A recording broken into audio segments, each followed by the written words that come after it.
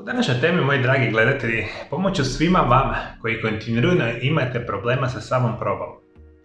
Današnji moderan način života potencira izuzetno veliki broj osoba. Ima kontinuiranu napuhanost, nadutost, žgaravicu, gastritis i što još gore, imate prekomjerno nakupljanje jako loših mikroorganizama u samoj probavi. I to je nešto što se naziva SIBO ili prekomjerno nakupljanje, naravno, i mutiranih specijalnih mikroorganizama. Pa onda postoje bolesti što se naziva ulcerozni kolitis, Crohnova bolest.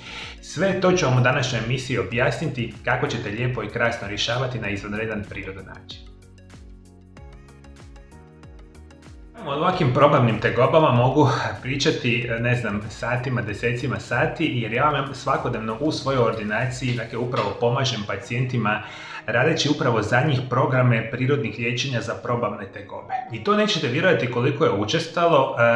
Danas specijalno ovaj modern način života potencira jako velike probleme ovoga tipa. I sve ove simptome kao takve vi u najvećem broju slučajeva potpuno pogrešno liječite, jer ne znate niti koji su uzroci, niti koji su prirodne opcije liječenja, a što je najtragičnije o svemu tome, vi jedne te iste greške ponavljate kontinuirano. Što se događa?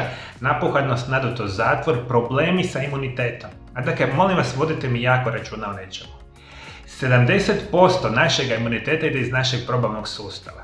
I ukoliko imate kontinuirano problema sa probavom, vama praktično je vaš imunitet u izuzetno velikom problematičnom stanju. Jer svi oni mikroorganizmi dobroga tipa, kao što su bakterije, virusi, gljivice, koje se nalaze prirodno u našem probavnom sustavu i koje pojačavaju naš imunitet, se sa vremenom smanjuju. A istovremeno što se događa, i to je najčešće, one loše bakterije, virusi, gljivice ili mikroorganizmi se povećavaju. I mi kada imamo zdravu probavu, razmišljajte, molim vas, da recimo 90% dobrih zdravih mikroorganizama treba biti u probavi, recimo 10% mi njih smijemo imati bez problema i da su mi potpunosti zdravi. Međutim, ako ta omjer počne ići problematično, pa oni loše bakterije, virusi, gljivice rastu na 10, 20, 30, 40, 50%, vi nam dobijate sve ove karakteristične simptome. Iste sekunde imunitet nam pada i bilo koja bolest modernog načina života će se značajno lakše dogoditi i puno ćete imati težu opciju liječenja. I šta vi radite kontinuirano? Kako liječite vaše probavne tegobe i nikad ih ne možete liječiti? A skroz ih liječite. Ajde, molim vas, pišite mi, komentirajte mi ovdje dole ispod video zapisa pa da i drugi gledatelji čuju. Ono što ću vam danas preporučiti, postoji jedan specijalan enzim kojeg mi nazivamo proteolitički enzim, napravljen od nečega što se naziva ananas. I sad će ovo veliki broj vas ostati potpunosti šokiran, jer nikad niste povezivali konzumiranje ananasa sa enormnom zdravljem vaše probave. Tu nam ključnu ulogu igra jedan specijalan sastojak koji se nalazi u ananasu, kojeg mi nazivamo bromelain. I mi kada govorimo o samome bromelainu, govorimo o jednom specijalnom, samo kemijskom elementu koji se nalazi u stabljici soku od ananasa. Sadrži proteinaze, odnosno enzime koje razgrađuju bjelančevine i masti. Djeluje na način da potiče tijelo na proizvodnju tvari koje mu pomažu spustiti bol i upalne procese. Značajna je karakteristika bromelaina da se može apsorbirati u ljudskim crijevima bez degradacije, bez gubitka biološke aktivnosti. I sad, o tome mi jako dobro vodite računa. Bromelain ulazi u vašu probavu, rješava svu onu problematiku vezano sa upale, problema sa crijevima, sluznicom, recimo mišićima.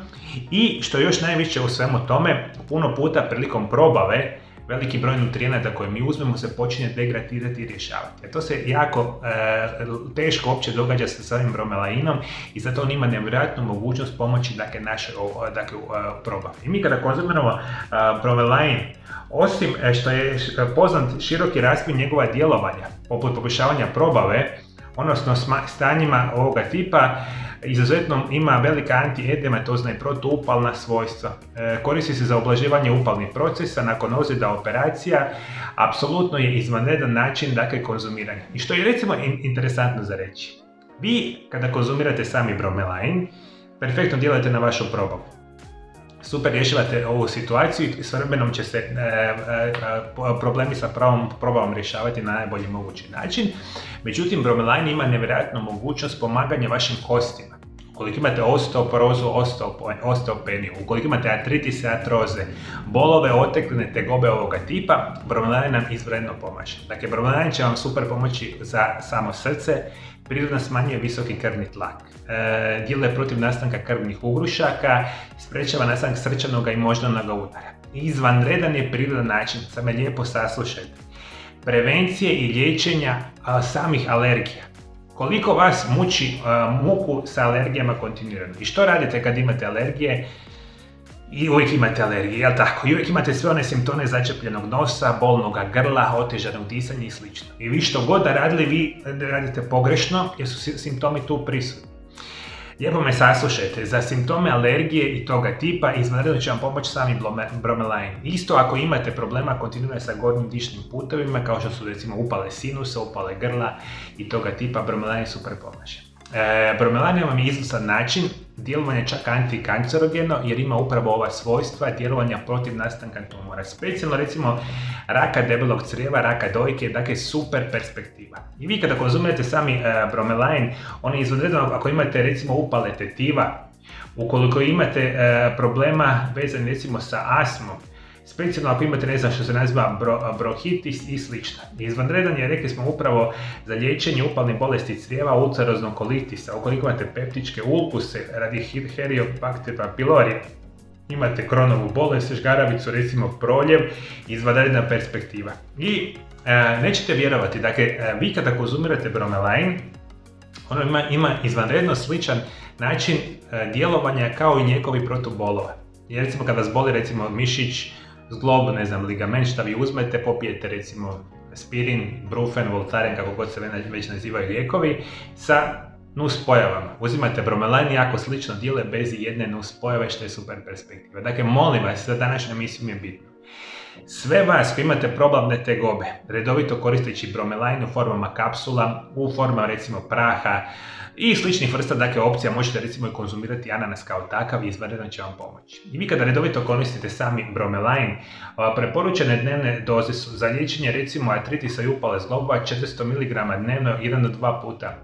Za alergije 1000 mg dnevno, za prevenciju raka 2000 mg dnevno. Upravo za probavu uzimajte 500 mg 3 puta dnevno uz obroke. Apsolutno neki se ljudi odluče promiješati bromelain u vodi prije i samoga jela i izvanredna je perspektiva ovoga tipa. Dakle, ukoliko imate problema sa probavnim tegobama, ovo će vam super pomoći i dati ću vam još par prirodnih savjeta što bi vam svima biti izvanredno. Prvo, svaki dan morate uzimati probiotike. Probiotici su oni što će vam hraniti crijevni mikrobiom, smanjit će vam broj onih jako loših bakterija, virusa, gljivica, a oni zdravit će rasti na puno bolju perspektivu. Uzimajte od 50 do 100 milijardi probiotika svaki dan, značajno će vam pomoći. Izvanredan prirodan način pomoći vašoj probavi će biti apsolutno džumbir. Koristite ga u prahu, tabletama, smutijima, u prehrani, super perspektiva. Postoji jedna biljka koja se naziva korijen sladića. I to ću vam danas isto tako preporučiti ukoliko imate probavnih tegoba. Specijalan čaj od korijena sladića imate izvanrednu kao pomoć ovoga tipa. O samome korijenu sladića, njegovim blagodati sam već pričao na mom kanalu. Molim vas, ovaj video zapis obavezno pogledajte. I sve ovo će vam pomoći zajedno sa bromelainom na perfektnoj perspektivi pomoći vašoj probavi. Svi moji dragi gledatelji, ja se toplo nadam da vam se sviđaju moji video zapisi. Ja se stvarno dugo vremena trudim dati vam ovo moje znanje i meni bi bilo izuzetno drago ukoliko se još do sad niste pretplatili na moj kanal, da podržite mene i moj trud i moj rad tako što ćete se dole ispod video zapisa pretplatiti na moj kanal i kliknete na ikonu zvona. Na taj način postajete dio moje zajednice, mojih pretplatnika i gledatelja iz cijeloga svijeta. Pomažete meni i mome, naravno, kanalu da ove informacije dođu do još većeg broja osoba u samome svijetu. I još imam recimo jedan izvanredan video zapis za vas. Ukoliko želite očistiti vašu probavu, vaš stomak od napuhanosti, nadutosti u jako kratkom vremenskom periodu, vidite ovaj prozorčić ovdje pored mene, kliknite na njega i očistite crijeva u samih 10 minuta.